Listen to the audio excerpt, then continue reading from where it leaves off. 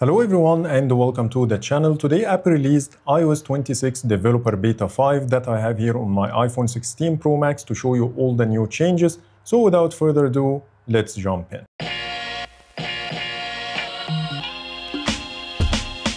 Let's start with the build number and the update size. The build number is 23A5308G and the update size was about 11.39 gigabytes on the 16 Pro Max. And now let's take a look at the new features. The first change is the new unlocking keypad animation. So for example, if your Face ID didn't work or you restarted your phone, you will see a new animation when the keypad expands. So let me show you how it looks one more time.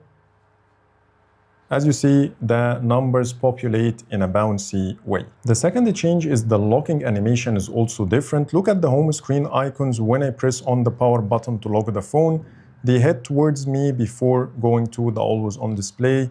So let me show you this one last time. I also spotted two new changes under the customize page. So let me show you how they look. The first one is related to the clock. When you tap on the language, this overlay card is much smaller than the previous one, plus it supports scrolling, which wasn't the case before. And the last change under the lock screen is in the widgets picker. Now when you try to dismiss it, as you see, it looks a lot more bouncy than the previous versions. Moving to the home screen, and the first change is the slightly thicker dock. And I took screenshot from Beta 4 and Beta 5. This is Beta 4. And when I switch to Beta 5, you will see it's slightly thicker than the previous one. The second change, when you customize your home screen like this and then go to tinted, now you will see a white circle around the selected color option, which wasn't the case before. Moving to the spotlight search, I think there are two new changes, but I'm not 100% sure, so please let me know in the comments if I'm wrong.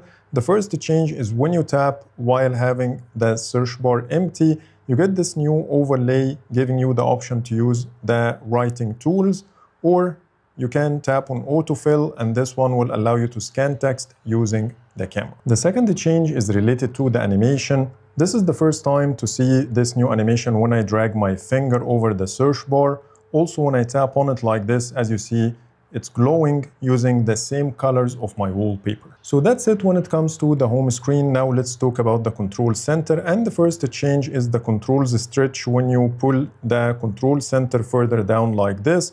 Plus, when you scroll between pages, you see this new bounce at the end of your scrolling. And when you tap and hold on the Wi-Fi toggle to expand the available networks, now you will see a small lock in the Wi-Fi glyph icon to let you know which network is password protected and which one is not. And lastly, the local capture option got a brand new glyph icon, and when you tap and hold on it, you will see an updated overlay card with a new option to record audio only, and the description says call audio and video will be saved to downloads. Now let's talk about the app specific changes, and I will start with the camera. The first change is the more bouncy animations when you expand and collapse the menus, and this is the trend with Developer Beta 5, and you will see this across all apps. Now let's move to the video tab to show you even more changes. Now when you expand the camera settings, you will see things are slightly different here.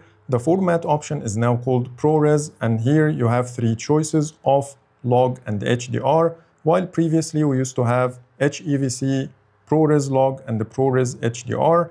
And when you choose any of the log or HDR options, at the top right corner you will see the format and also the time remaining based on your available storage. And lastly, now you have the option to reverse the scrolling direction of the camera modes. As you see now, when I swipe right, it goes right, and when I swipe left, it goes left. But if you want to reverse this option, all you need to do is to go to the camera settings, scroll all the way down, and you will see the classic mode switching. When you turn on the switch, now things will be reversed. Now let's talk about the new changes in Apple Photos. Like all other apps, it got some new animations. So look at the controls at the bottom and how they animate when I tap somewhere on the photo to dismiss. As you see, it animates like liquid. Plus the date is now surrounded with a container, which makes the text more visible. And when you tap on the delete button, now you will see a narrower and taller overlay card. Moving to the search, I spotted one new visual change. When you search for anything, you will notice here that the photos and collections tabs at the top have a different design, which looks much better in my opinion. So that's it with Apple Photos. Now let's talk about the new changes in visual intelligence. So I'm gonna take a screenshot of this video thumbnail, and you'll notice here that the glyph icon next to highlight to search is now animated.